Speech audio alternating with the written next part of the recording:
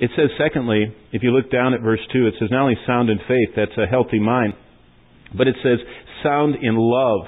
Do you know what the early church had? They had a tender-hearted love. They were sound in love. They were loving.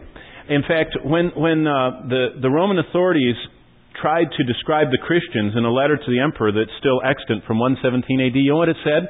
It said, these people will miss a meal to help other people that are starving. These people will take in those who are without homes and bring them into their own homes even if they don't know them. These people will actually sell their possessions to buy their fellow Christians out of prison. It says they are so amazing in how they care for one another. Do you know what that is? That's soundness in love. Do you know what we are obsessed with in America? We love ourselves. That's an American pastime. We love ourselves. We care for ourselves. God helps those that help who? Themselves. Right? We think that's in the Bible. It is true that we are supposed to take care of ourselves, but it also said, Jesus said, look not on your own things, but also on the things of what? Others. Soundness in love means that we stay tender-hearted in a cruel world. You know the Good Samaritan story?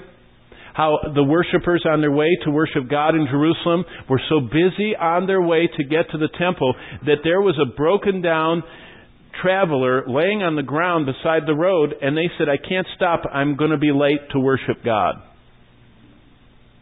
Hey, that goes on every Sunday, doesn't it? Aren't we late to church and someone has a flat tire and the kids all say, hey, look at those people. We go, but we're going to be late for choir. Right? Isn't that how all of us are? I know for me, that Good Samaritan story really bothers me because it's really hard to stop our lives. And it's very easy not to be tender-hearted. Men that God is looking for have a tender heart and a cruel. Here's the last one before we go. Titus 2:2, the last phrase says that we are supposed to be sound in patience.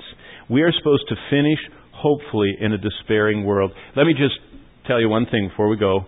Everybody in this room probably is going to die. Christ might come before all of us. I mean, it's possible, but for most people throughout all history, everybody has died. Only a few people have been raptured. Enoch and Elijah, and the first fruits of the resurrection got to go up with Christ, and everybody else has died. So let's go a step further. Everybody in this room, sometime in your life, is going to get cancer, respiratory problems, you're going to have heart problems, you're going to have colon problems, you're going to have blood problems, you're going to have some kind of problems, or you're going to be in a horrible accident, or you're going to be crippled or something. Did you realize that? Now don't let it be a shock to you. And it might happen when you're young. It might happen to you in the prime of your life. And do you know why we don't get depressed about life? Because we are sound in hope. We are knowing that our God is running everything in life, that He knows every day of our life, that He knows our frame that we're dust, and He knows what's best for us, and He's going to let us finish, and we should finish hopefully in a despairing world. Don't cling to life. Cling to Christ. Most people cling to life. And you'd think that this is all they have. We're supposed to be like campers in the world, like tenters. And we're not supposed to pound our tent stakes too deeply. Don't cling to life. Cling to Christ. What does God say that men are supposed to be? Maintaining a balanced life in an obsessive-compulsive world. Make sure that you don't have anything out of balance in your life.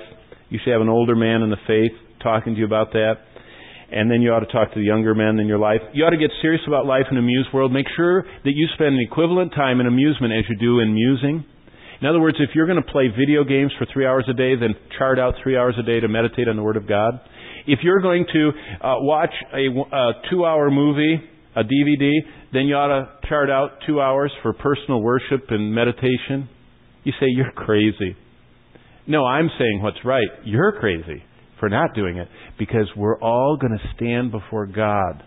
And He's going to say, what did you do with your life? And you say, man, I've got a collection of 500 videos and I watched them all 30 times. And I'm at this level in the video game. He'll go, great. And all of that will be burned up. Do you know why there are tears He wipes away at the judgment seat we're going to look at tomorrow? Because believers who were bought with the purpose of serving God, worshiping God, and making disciples spend so much of their time in amusements instead of musing. We're supposed to live a consistent life in a foolish world, be temperate.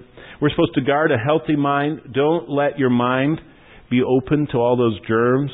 Close it. Don't let that in. If God doesn't like bloodshed, don't watch gratuitous bloodshed. If God doesn't like witchcraft, don't watch witchcraft.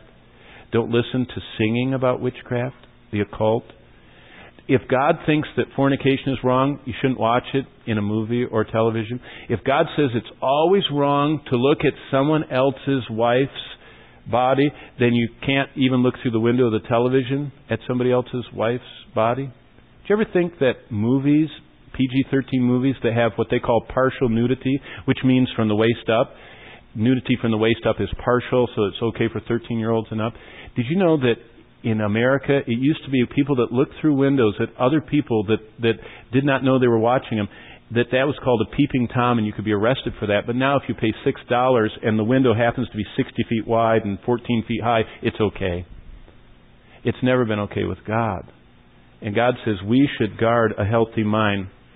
We should stay tender-hearted in a cruel world, and we should finish hopefully. The eyes of the Lord are running to and fro tonight, looking for men whose hearts are completely toward God.